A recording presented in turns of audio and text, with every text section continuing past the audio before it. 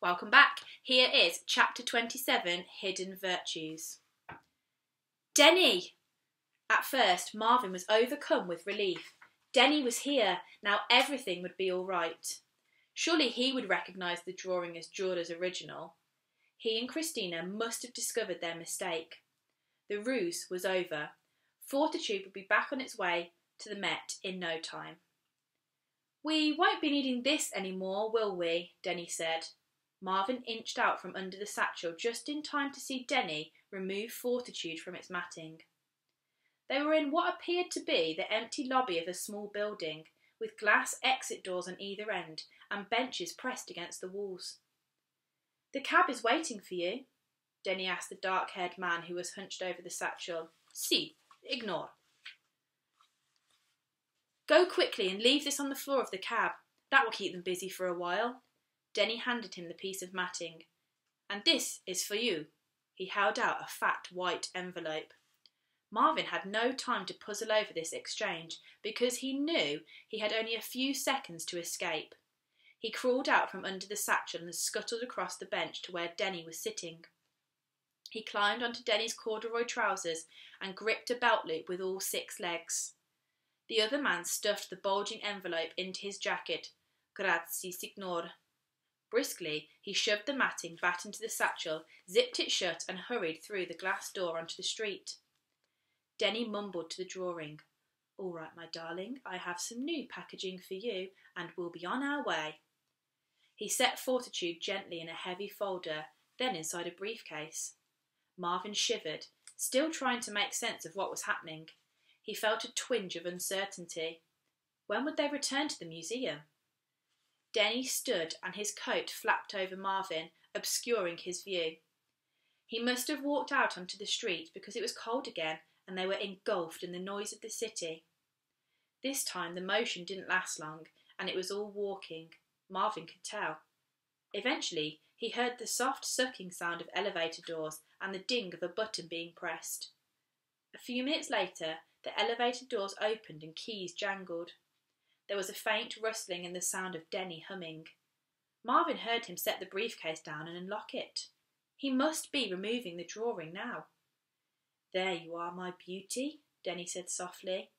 He tossed off his coat and finally Marvin could see. They were in a small, dark room, lit only by a lamp in one corner. It was some kind of study, Marvin decided, panelled in rich reddish-brown wood with shelves of books lining the walls. Denny had placed the drawing on a large, polished table, and when Marvin looked on either side of it, he gasped. There were 3 other drawings on the table. Prudence, temperance, justice. "Time to join your sisters," Denny said. "How long we've waited for you." Chapter 28, Among Thieves. Marvin's head was spinning. What did Denny mean? Here they were, Jorda's 4 virtues. As confused and scared as he was overcome by a yearning to look at them. It took every ounce of his self-control to stay hidden under the belt loop, silent and still. All the long-lost stolen drawings, here with Denny. The microchip was gone. There was no way for the FBI to find them. Marvin couldn't make sense of it. Had Christina planned the whole theft? Had she switched the 2 drawings herself? He trembled with horror. There could be only one explanation. Denny and Christina had stolen the drawings. All of them. As shocking as it seemed, they must have been working together from the beginning. And this was their goal, to steal the final virtue. But why? Denny leaned over the table and Marvin edged out from under the belt loop to stare at the 4 drawings. His heart leapt in recognition. The fine, steady pen strokes were like a greeting from an old friend. The women in the other drawings were immediately recognisable as Jorda's. Tiny as the images were, the figures were solid and substantial, anchored to the paper. Their expressions had the same pensiveness that Fortitude's had, a kind of willed loneliness. In Prudence, a maiden shunned the winged Cupid who offered her a laurel wreath. In Temperance, she poured some kind of liquid from a small jug into a cup. The lines were as delicate and miraculous as the pattern on a butterfly's wing.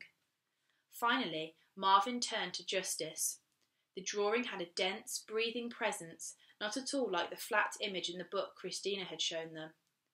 The girl gazed sadly into the distance, her sword resting at her side as if she were already resigned to the unfairness of the world. She raised her scales like a lantern. Marvin heard a long sigh. He realised with a start that he and Denny were caught in the same reverie, transfixed by the drawings. Denny straightened and took out his cell phone. Marvin quickly dropped from his belt loop to the table, hiding in the grooved wood at its edge. Liesel? It's Denny. How are you, my dear? Yes, still as planned. Into Frankfurt. I've purchased an open ticket because I'm not certain what day I'll be travelling. You'll arrange my transportation from the airport. Denny paused, listening. Good. Yes, that's right. I'll be in touch. See you soon. So that was it, Marvin thought. Denny and Christina must be planning to take the drawings out of the country. Liesel had a foreign sound to it. Marvin watched Denny decant a bottle on the desk and pour an amber liquid into a squat crystal glass. He turned to the drawings. To virtue, he whispered huskily, raising the tumbler, and Marvin thought Denny sounded as if he was about to cry. And to virtue's master, the astounding Albrecht Dürer. He drained the glass and set it on the desk. As Marvin watched, he gently concealed the drawings under several sheets of protective paper, then left the room. Marvin crawled across the table to where the drawings lay. As he crouched there, wondrously close to them, he was filled with confusion. It was impossible to think of Denny and Christina as thieves.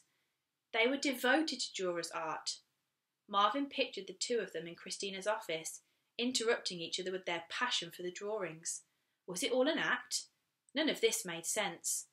Then he remembered something Denny had said about people who stole works of art, that sometimes they did it for love. See you next time.